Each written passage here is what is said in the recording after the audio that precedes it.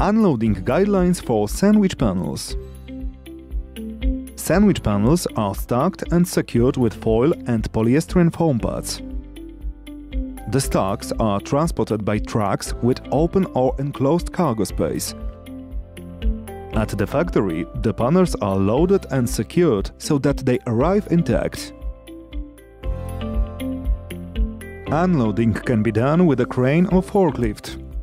The bottom panel in the stack is secured by polystyrene foam, but to avoid bending, the spacing of forks on the forklift truck should be wide.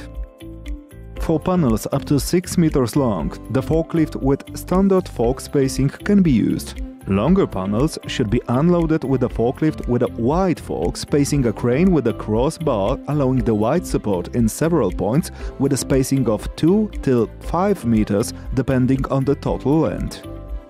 Maneuvers should be carried out with care, so as not to damage the handled panels or panels from other stacks. Packages should be placed on flat surfaces, which should be dry to prevent the panels from overturning, bending or slipping away. Check the completeness of the shipment immediately upon receipt and check that the stacks are intact. Each stack has a label with the declaration of performance and the description of the contents. Possible shortages or damages must be entered on the label, and photographic documentation must be made.